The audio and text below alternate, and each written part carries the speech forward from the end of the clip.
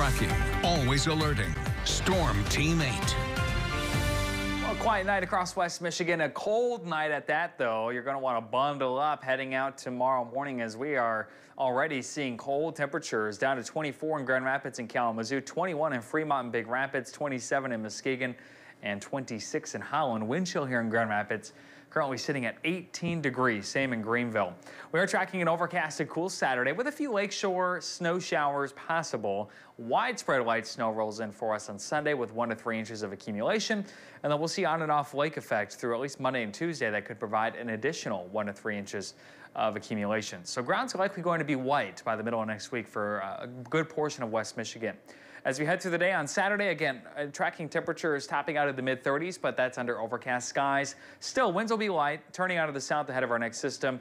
We also have the possibility of seeing a few snow showers along the lakeshore. In fact, this model does show the possibility for some showers, especially near and west of US 31 from Holland up toward Muskegon. And so if you're in that area, don't be surprised if you see a few snowflakes come tomorrow. A wider view of Storm Track Live shows that we have this system we're continuing to watch that is going to be developing here over the next several days, dives south and then turns back north. It's a classic Colorado low. And then by Sunday morning, we start to see some light to perhaps briefly moderate snow. Cold front rolls through Sunday night, and then we see the lake effect machine turn on. Not expected to be intense, but will be enough to add a few more inches onto the ground for our typical lake effect areas. And that will be under a west-northwest flow. And then you see we do hang on to snow chances through at least Wednesday.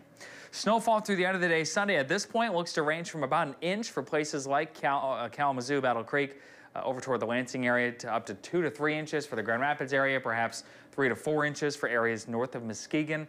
And then as we head into the day on Monday, we could see an additional inch or two for our lakeshore communities, and perhaps another inch on Tuesday. So we'll continue to see this light snow over the next several days.